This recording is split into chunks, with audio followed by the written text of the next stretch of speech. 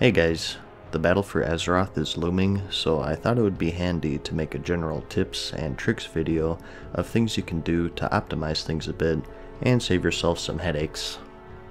I'll try to keep this video as spoiler free as possible, but note that I did make it during the last month of the beta, so stuff could change at release. I have 16 things in total, so let's get into it. Let's start with the biggest stuff and work our way down. First is, if you're watching this at or before launch, you should really consider activating War Mode. As you know, we got this in patch 8.0, and it gives you a selection of special honor talents to use that greatly increase your power, and you also get plus 10% experience, to name just two of the bonuses.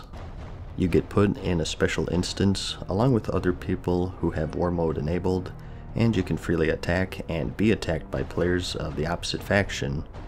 So, from a leveling standpoint, it's a huge boost.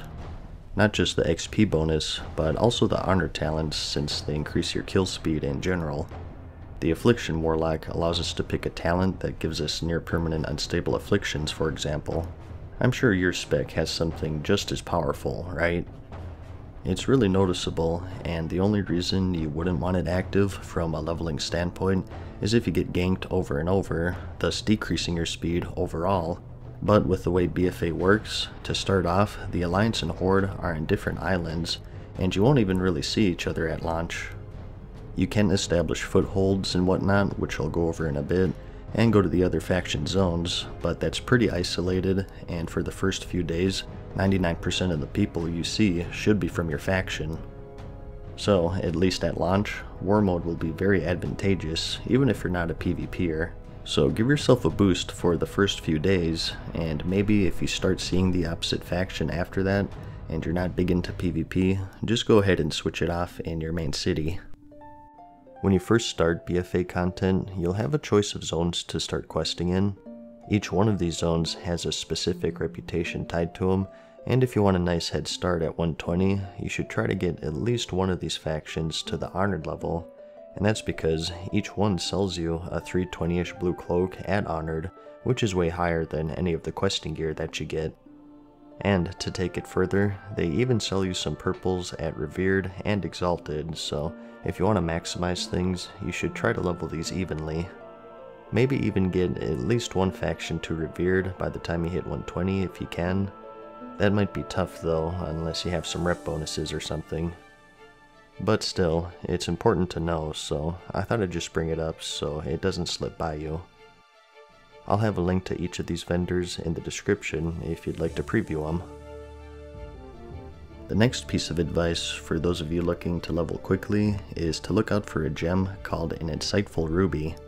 This is a new gem crafted by jewel crafters of course, and it gives you a 5% boost in experience gained.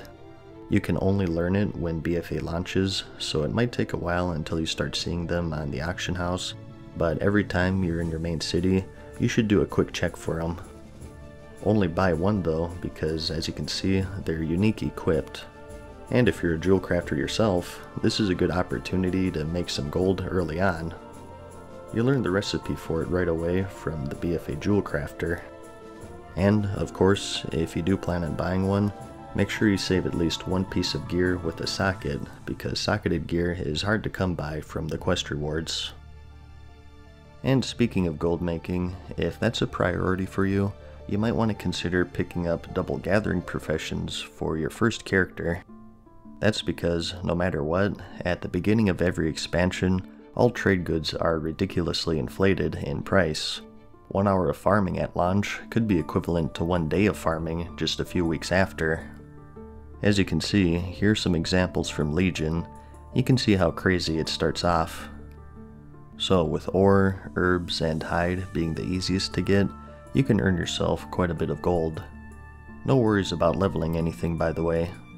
Professions are split up by expansion now, so even if you just learned it, you can still harvest all of Zandalar's and Kulturas's goods. Shortly after arriving in the new zones, you should also be introduced to the Scrap-O-Matic 1000. Think of this as the remake of the Obliterum Forge in Legion. Basically, the way this works is you can put BfA level greens and blues and whatnot inside of it, and it'll break it down into some trade good materials. If you put in a robe, you'll get some BfA cloth. If you put in a plate piece, you'll get some ore. You get the gist. Again, these trade goods will be very pricey at launch, so this is much more preferable than to just vendor them. One of the things we're losing with the end of Legion are the legendaries, but it's not immediate. In fact, with their high eye level, it takes a while to replace them with the questing gear, and you keep the affix until level 116, at which point it'll gray out and become inactive. With the latest patch, you should have gotten 1,000 of those free essences in the mythic chest in your order hall, even if you didn't do a mythic, and you can now just buy whatever legendary that you want, and you can also get them from world quests now too. So, with this in mind, pick and wear the ones that you'll think will be the best for leveling. A good one for every class pretty much is the Kill Jaden trinket for its AoE. It helps a lot if you like to gather a bunch of enemies at once. Keep in mind that we're getting a new feature called Azurite Armor. This is special armor that's tied to your amulet, head, shoulders, and chest, so preferably you want to hang on to legendaries that aren't in those slots. And just like the previous expansion, the new zones are chock full of rare elites and treasures. If you kill or collect them, you get a fair amount of XP, gold, Azurite for your armor, etc. But most importantly, war supplies. These are used for your new mission table, which I'll go over in a bit, and they're going to be really important right out of the gate, so if you see a treasure or a rare on your minimap, you always want to go out of your way to get it. Plus, the XP is pretty nice too, so it's still worth it for that alone, although some of the treasures don't give any. I'm not sure if that's a bug or not. If an add-on for these rares and treasures is released by the time I post this video, check the description and I'll have a link to it for you. Let's talk about the mission table for a bit, since I already mentioned it. Shortly after arriving in Zandalar or Kul Tiras, you'll get a quest to get 100 of those war supplies I mentioned earlier. This leads to the new mission table, so again, when you're out questing, you want to kill every rare you see and grab every single chest. The sooner you get 100 supplies, the better, so you can send your followers out on missions while you're leveling and knock out 2 birds with 1 stone. Once you get all 100, you get a bit of story which I won't spoil for you, and you also get your first follower and a quest which requires you to complete a table mission. Right now on the beta, it's just 2 hours long, so start that as soon as you can. You'll also get a quest to set up a foothold in enemy territory. This is part of something called your war campaign found in your quest log. Basically, it's a special quest that sends you to enemy territory to complete a few quests and establish a foothold for your faction. You get a choice of 3 at first. It doesn't matter which one you pick since you do them all eventually anyways, but you're going to want to do this as soon as you can as well, because not only do you get another piece of Azurite armor and a bunch of Azurite, but also another follower that you can send on more missions. The sooner you get these guys, the faster you can level them, the better missions you can get, and the better rewards you can get, so they should be a high priority if you want to optimize things. It doesn't take too long, about 30 minutes or so if you don't run into any hiccups. Speaking of which though, like I said, this is enemy territory, so if you took my advice earlier and you turned on war mode, you may want to temporarily disable it just until you set up the foothold. The area you'll be questing in will be swarmed with enemy players, so at launch, it'll be a pretty dangerous place, and you might benefit by switching that off temporarily. Once you complete it though, you get a few flight paths, which is handy, that Azurite and Azurite armor like I said, and another follower. Each foothold gives you a new follower, and you can pick additional zones at levels 114 and 118 as of this build, so as soon as they're available, you should quickly knock them out. They're also required to eventually unlock world quests and get your Flight Master's Whistle, which teleports you to flight paths just like Legion, so you may as well do them while you get XP for them. After your first foothold, you also unlock the ability to train those work order troops. Don't go too crazy with your resources though, because you'll need more for the research, so let's talk about that. You'll unlock this research at level 114. The first tier costs just 15 war supplies, and it only takes 4 hours, and the second tier costs 100 for 1 day, so you want to try and stay above 115 before you reach this point, so you can afford everything. It works how you would expect it. It's pretty much the successor to the Legion Order Hall advancement. Out of 2 choices for each tier, you can pick a special trait that gives you a bonus while traversing the new BfA zones. As you can see, each tier has their own special requirement before you can research them, such as unlocking followers, doing the new island expeditions, and more.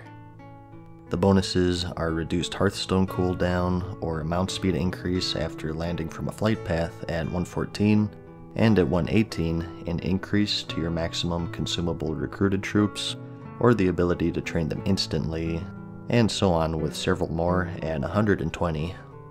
They range in cost from 15 resources for the first, like I mentioned, to 500 for the last, which is why you don't want to go too crazy with those consumable troops at first.